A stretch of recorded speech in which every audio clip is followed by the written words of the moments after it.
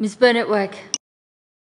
Thank you, Deputy President. My adjournment request is directed to the Minister for Health, and the action that I seek is for the lift servicing the maternity ward at the Angliss Hospital in Upper Ferntree Gully to be replaced as an immediate priority. Eastern Health announced late last Thursday evening via Facebook that all maternity services at the Angliss would cease effective immediately. This Facebook post was the first time expectant mothers who were booked into the Angliss were informed they would now need to travel and give birth at Box Hill. The reason given? A faulty lift in the hospital. Access to the maternity services at the Angliss requires the lift to be in operation to allow expectant mothers to receive appropriate care.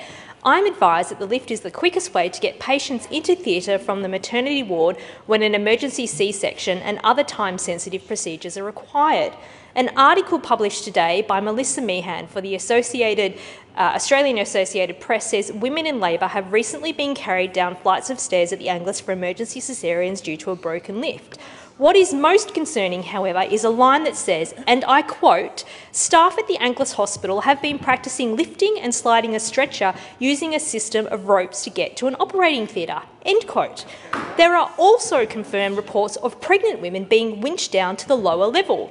This lift has been unreliable for quite some time, which is appalling for a health service in 2022. Expectant mothers who were booked into the Angliss to give birth within days found out that they would now be travelling to Box Hill through this Facebook announcement.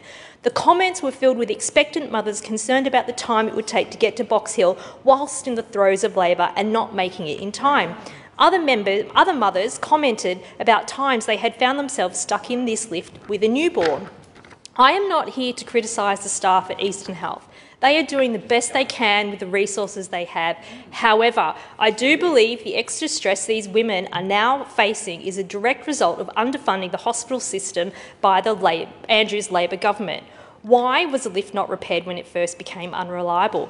This situation could have been prevented if action was taken earlier. If staff have been practising roping women down the stairs, there has surely been enough time to have the lift repaired. For these women, the trip to Box Hill might be up to an hour instead of 10 minutes to the local Angliss, depending on where they live. The Angliss is the closest hospital to the majority of towns in the wider Dandenong and Foothills area.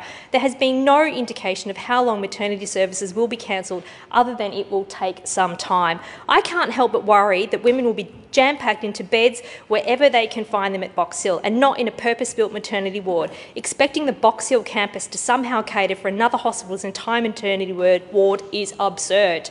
There will be compromises to care somewhere along the line. Birth is a stressful time for expectant mothers and other families that deserve a level of care that is currently not being met by the Labor government. I call on the Minister to have the lift in the maternity ward at the Angliss fixed as a matter of urgency and priority.